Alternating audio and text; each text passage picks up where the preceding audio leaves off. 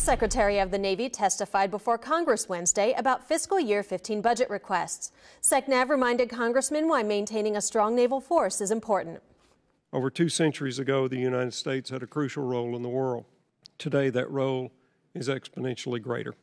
Whether facing high-end combat or asymmetrical threats or humanitarian needs, America's maritime forces are ready and present on day one of any crisis for any eventuality. In today's dynamic security environment, naval assets are more critical than ever. 4 key factors make that global presence and global action possible. People, platforms, power, and partnerships have been my priorities during my tenure as Secretary, and they have to continue to receive our focus looking ahead.